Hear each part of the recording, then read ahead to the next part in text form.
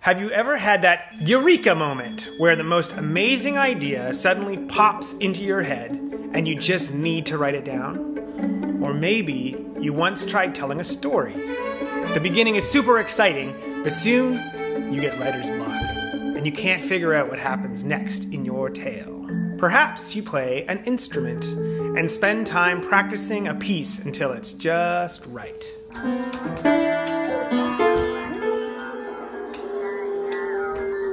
And maybe you tried painting something, but it doesn't quite look how you want it to.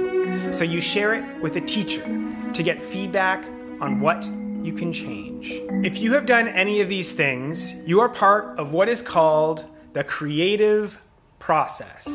This is when you think and do things to make stuff, whether an invention, a story, a song, or a painting. And the creative process has shaped your life in countless ways. Everything people have ever created, from the wheel to the James Webb Telescope, exists thanks to the creative process. The same goes for every song, story, painting, sculpture, movie, video game, and virtually every object in the room you're in right now. Look around you. Everything you see made by people was at one point a figment of someone's imagination. Someone had to think, plan, explore, problem solve, draft, and craft all this stuff into existence. Even the building itself. You're inside watching this video right now thanks to people who used their creative process to invent and make concrete over 8,000 years ago, running water 5,000 years ago, electrical systems 150 years ago, and the first version of the modern internet 40 years ago. Now that I've gotten on the internet, I'd rather be on my computer than doing just about anything. It's really cool. In fact, the creative process is what led to every invention, innovation, idea, and artistic expression ever. Creativity is a unique defining feature of being human. As far as we know, humans are the only known species on Earth that can imagine new possibilities and then use our brains, hands, and tools to make them a reality. That's why humans make cities, art, movies, stories, and culture, while fish, dogs, and gorillas don't. So, it's clear humans are creative beings, and our creativity enables us to shape aspects of our world in the way we want or need. But what is the creative process? What steps must we take to harness the power of creativity ourselves? Can we use our creativity to bring new ideas to life? Let's take a closer look so we can have a better understanding of how the creative process can be a powerful tool in our lives.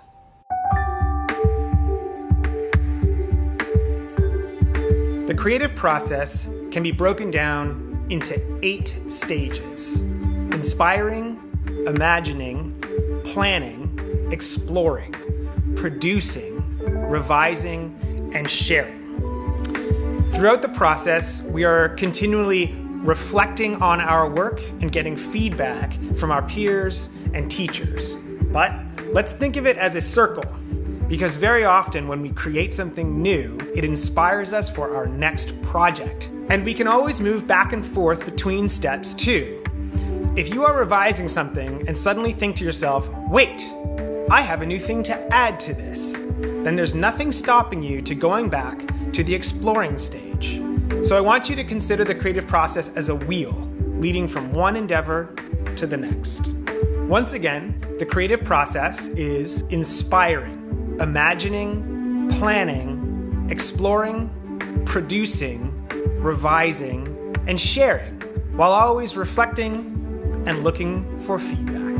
Okay, now this all might be a bit overwhelming.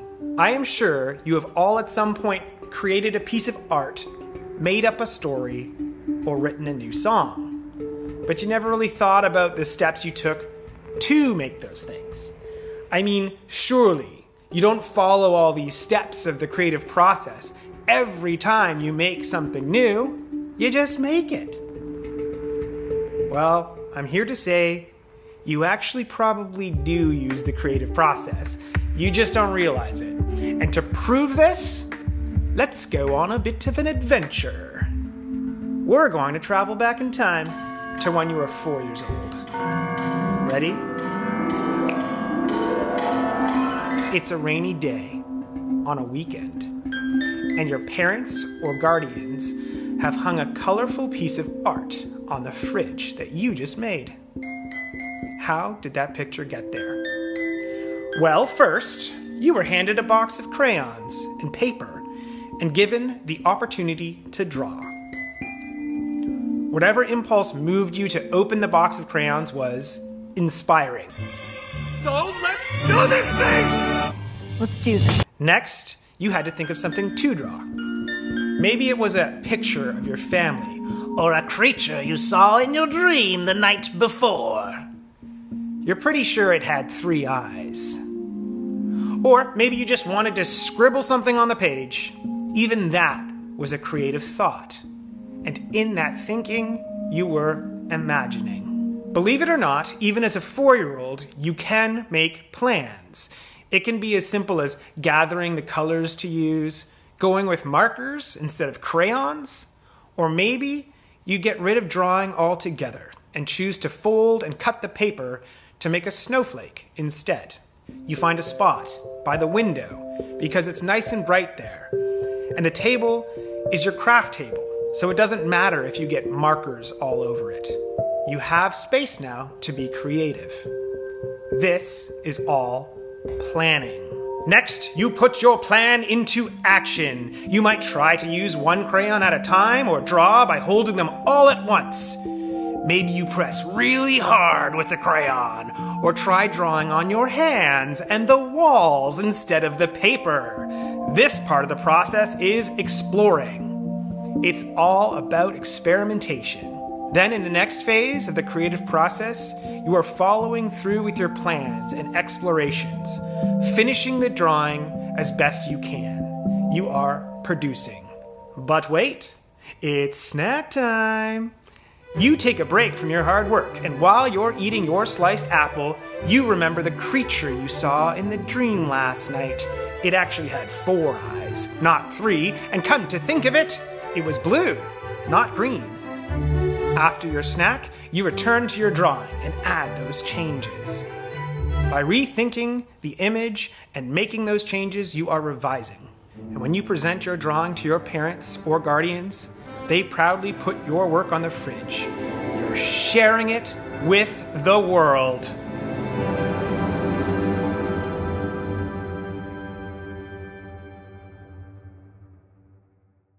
Okay, we're back.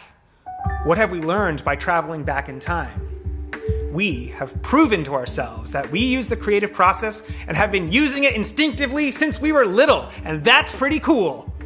Being creative comes so naturally to people because humans have been creative for thousands upon thousands of years. But that doesn't mean it's some mysterious trait that's passed down from generation to generation. To think that only some people are lucky enough to have creativity while others who are not so lucky is untrue. The fact is, everyone is capable of being creative. After all, it's called the creative process. And like any process, you can learn to be more creative. If you play an instrument, you'll become a better musician. If you play basketball, then you'll get better at putting up shots. And the more you allow yourself to be creative, the more creative you will become. Like this person.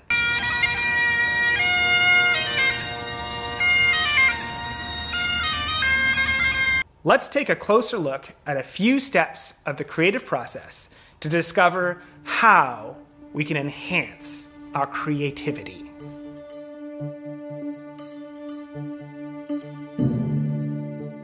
The first stop on our creative journey is inspiration. Where do ideas come from? Oddly, we don't actually know for sure. Some people believe they come from the mind, and that our thoughts are a bunch of chemical reactions and electrical impulses happening in our brain. Others believe ideas are spontaneous, which means that they are automatic, just like the beat of your heart. They inexplicably happen on their own. Eureka! There's an idea. So, if you ever get in trouble at school for daydreaming during class, just tell your teacher, "I am so sorry, but I can't help it. My brain is being creative." Still, others believe ideas are shaped by the world we live in. That means all our ideas are formed by our senses, what we see, hear, taste, smell, and touch. And without our senses, we wouldn't be able to think. To see what I mean by that, imagine for a moment living in a world where the colors of the rainbow don't exist. Would it be possible to imagine the color blue, or green, or gamboge? If thoughts come from our senses, as some people believe, then the answer would be no. Unbelievably, scientists know there are colors in this world that we can't see. We know this by studying birds. Birds have additional sensors in their eyes, so they can see colors called ultraviolet that are invisible to humans.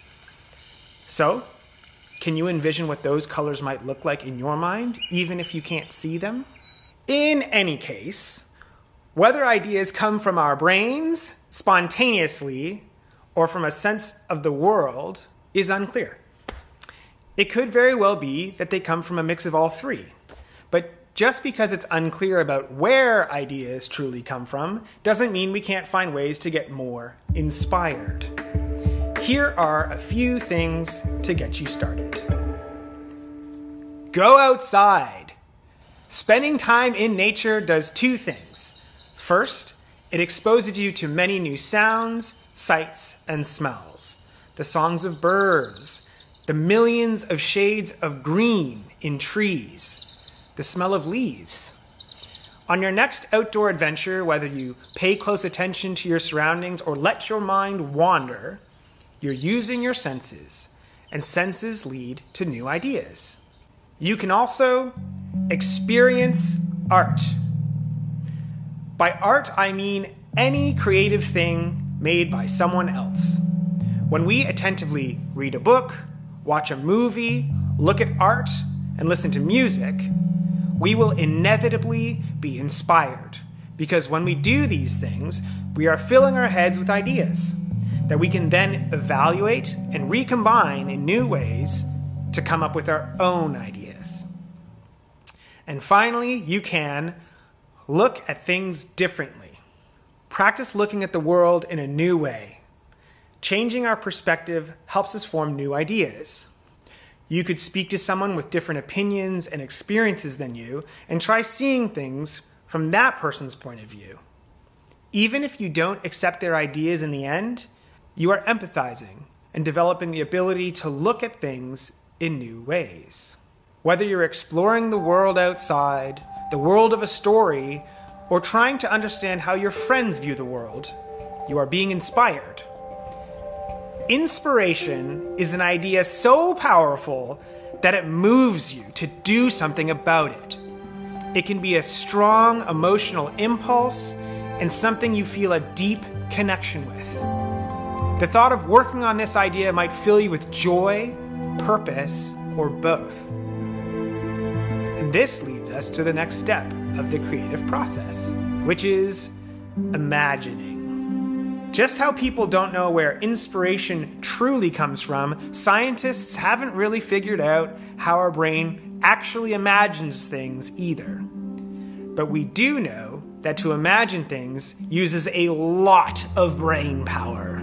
That's because it requires us to use our memory, our senses, and our creative mind, and to combine these things in new and surprising ways. We can do a simple exercise to illustrate this. First, choose two animals that are completely different. Maybe one soars through the air, while another swims through the sea. Maybe one is as large as a building, while the other is smaller than a breadcrumb. Once you've chosen your creatures, Picture what they might look like if they were combined into one. Does it have the head of one creature and the body of another? Or is it divided down the middle? Does it have wings or horns? Does it have two heads? Are there parts of the creature that are from a third animal? In picturing this new creature, you've created a chimera. A chimera is an imaginary creature made up of two or more separate, unrelated animals. To make your chimera, you had to use your senses to see what these animals looked like at one point, your memory to recall them, and your creative mind to combine them in surprising ways. Believe it or not, most made-up creatures, whether it be a mythical monster, modern superhero, or a Pokemon, are the result of human imaginations being able to combine things and ideas that exist in the real world to create something new. Let me show you. Lizard plus bat wings plus fire equals dragon. Human plus bat equals Batgirl. Lion plus eagle equals Gryphon. Amphibian plus dino feet plus flower bulb equals Bulbasaur. Now, imagining the James Webb Space Telescope before it existed is a little more complicated, and usually there are teams of people who imagine things together. However, the process of imagining is still the same.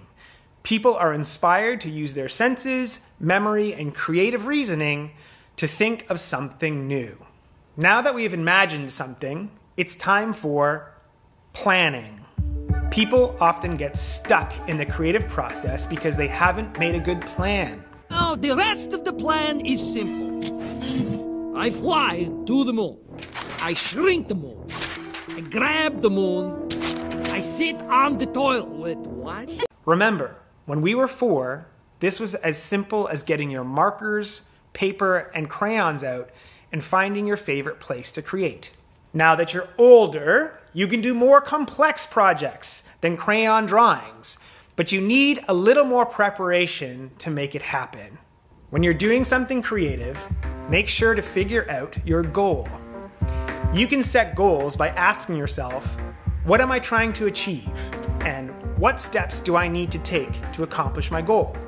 This is also the time to create space and gather materials for your work.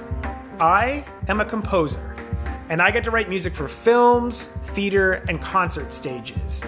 My projects are often complex and sometimes take a long time to complete, so planning is essential for me. Let's take a quick virtual tour of my studio to see how I plan for a new project. This is my workstation. This is my assistant. My studio has everything I need to succeed on a creative project. The pencil and paper is the quickest way to write down my inspirations and imaginings and remember them later. Some projects can take a week or even months, so this is very useful. Here is my assistant setting up my keyboard. And here she is checking my microphone. I have a comfortable chair, and I keep my lights low, which helps me with my focus. This may seem like a small thing, but making sure you're comfortable and able to concentrate is very important to being creative. Finally, I've got 2 ways of listening to the music that I produce: headphones and speakers. When you set out on your next creative adventure, I encourage you to make a plan. It doesn't have to take long. All you need to do is set a goal, create a space for your work, and gather the materials you need to get started. For the next few steps, I'm going to lump it into one group, because at this point, things really don't need to happen in order. Those steps are exploring, producing, and revising. Creators will jump back and forth between these stages, but generally, they are all part of the creating part of the creative process. Exploring is your time to experiment, take risks, and make mistakes, like this potter.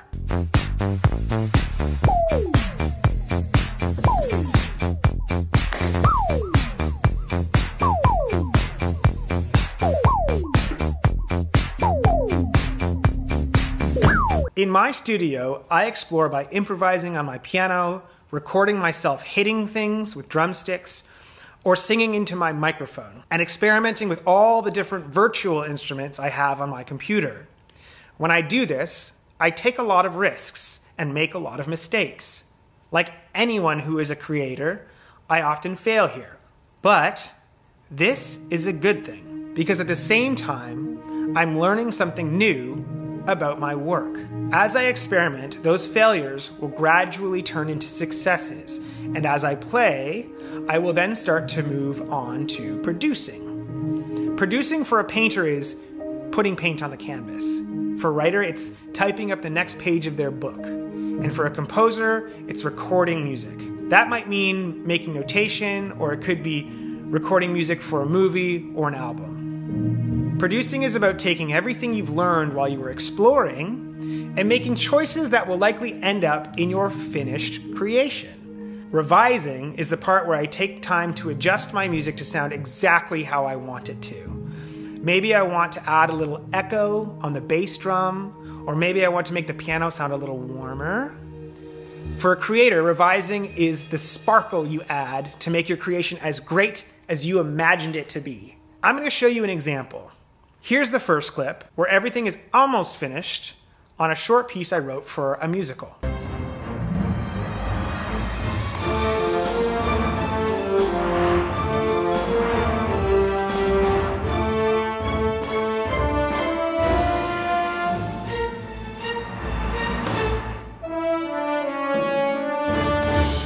It sounds pretty good, but I want to add some subtle changes to make it pop.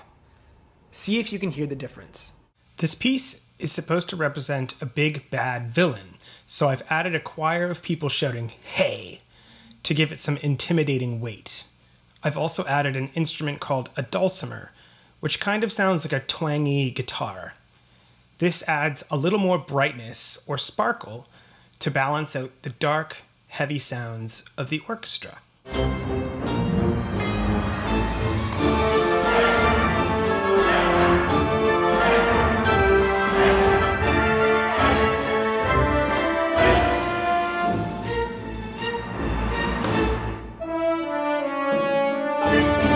Did you hear the difference?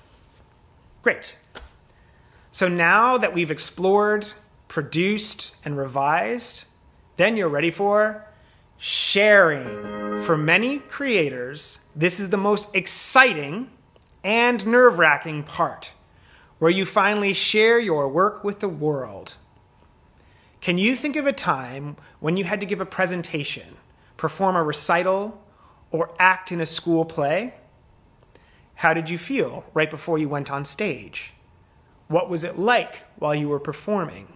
Many artists will tell you that they get nervous or excited, or a combination of both, which is something I like to call nervous-ited, and it happens to everyone. Why would anything be wrong?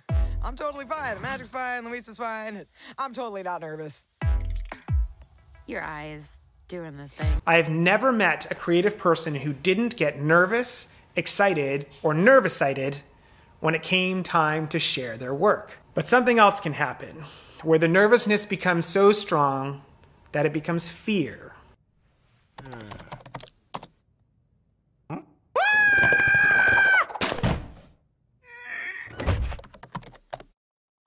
We all sometimes feel that we will make mistakes, not do something well enough, or that other people might not be interested in what we are creating, thinking, and feeling.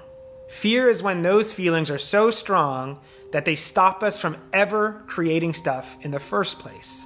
That's why I think it's important to talk about them, in case anyone struggles with these feelings of fear. Here's something you can consider if you are a creator who suffers from fears of sharing. No piece of art ever created is perfect or universally loved by everybody. And that's a good thing. That's the beauty of art. When you share your work, it's sort of like a conversation where the people who view it do so with their own experiences, opinions, and tastes. Art is subjective, which means that some folks are going to love it and maybe some won't. Not everyone likes opera. And not everyone likes pop, but that doesn't mean these aren't amazing genres of music, because other people believe that opera and pop are incredible. If you continue to create and share your work, you will find your people. So don't wait until you think you've perfected your craft before sharing it with others. When we are exploring, producing, and revising, we are meant to make mistakes and occasionally fail. It's a normal part of the process, but it can sometimes feel negative and overwhelming. What can we do about it? Well, you can remind yourself what inspired you to create something in the first place. Remember that first part? Your inspiring idea that was so powerful, you couldn't wait to get started. So let's do this thing! Let's do this. That idea filled you with joy and purpose. If you can remember why you started in the first place, you will feel more confident to push through the more challenging parts of the creative process and find the confidence to share your work when you are finished. Most importantly, when you create something, whether on your own or with a team, you bring your unique experience of the world to it. No one can make, think, or create exactly like you. That means when you create something, you are amplifying your voice and making an impact in a way that no one else in the world can. Remember what we discovered earlier. Creativity is not something that some lucky people inherit while others just don't have it. Everybody has the potential to be creative because creating is a process that anyone can participate in. So while you may hit some bumps along the way, never doubt for a minute that in the end, you will make something truly spectacular. When you're in the creative process, I want you to remember what it was like to make stuff when you were little. Drum beats on pots and pans, singing made-up songs, dancing around the room, or scribbling on paper. Why did you do these things? Because it was fun! For any of you who doubt creating something new and trying to make something you've never tried making before, put your doubts and fears aside. And remember what it was like to create when you were little. Experimental, exploratory, and fun. Now get out there. The world can't wait to see what you'll create next.